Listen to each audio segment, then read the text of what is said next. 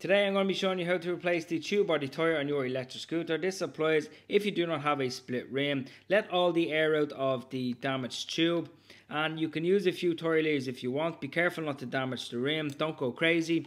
Pop off the tyre, and also after this you will need to inflate the new tube, as you can see here, and have a bit of air left in it, because as you see now in a second, it's much easier to replace it. Take your time doing this. Please don't be rushing, because you don't want to pinch anything and you don't want the tube to get wrapped around itself, causing, unnecessary issues. You can actually, top tip here, I'll tell you now, you can use me seen silicone spray here. The silicone spray will make it so much more easier, you'll see now in a second, to pop the tyre back onto the rim in the first place. Also, put the dust cap back on if it is a 90-degree valve, so the valve doesn't pop back out. You will need a bit of force doing this, and if you're replacing with a tyre, it's going to be a bit more tricky. You can get a friend to help you as well, but do not use tyre levers. Or you can also use your knee, like what I'm doing here, and it will get on with a good bit of force. Make sure you clean the rim, but that silicone spray is amazing. I mean, it's so much better.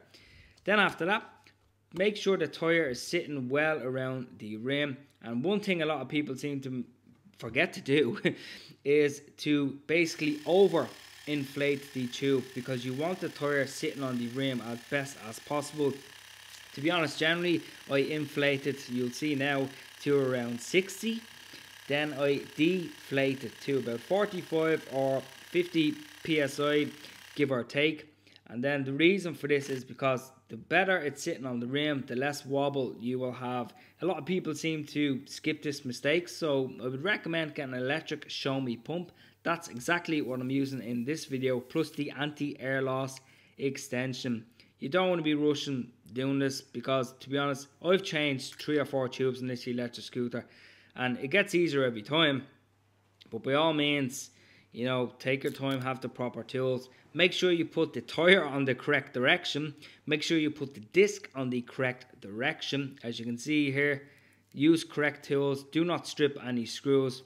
Of course, I actually removed the caliper here, because it is a bit tricky on this electric scooter, popping the tyre up, getting sitting in properly with that caliper in place. So I just took it out of the way, find it 10 times easier. Another tip is, before you even start any of this, absolutely take pictures of the washer arrangement on your electric scooter. Some people forget to do this, and then they find that it's not sitting right, it's scraping, it's knocking, because they didn't take pictures beforehand.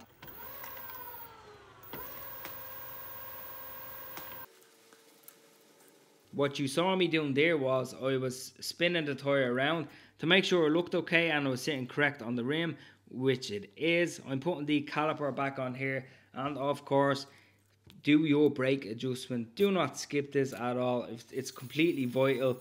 And make sure your disc is also clean and clean of contaminants. You can use brake disc cleaner also.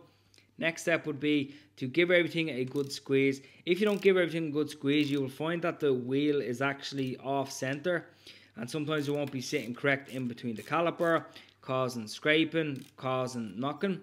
So take your time doing this. You can see again, testing the brake, testing it again.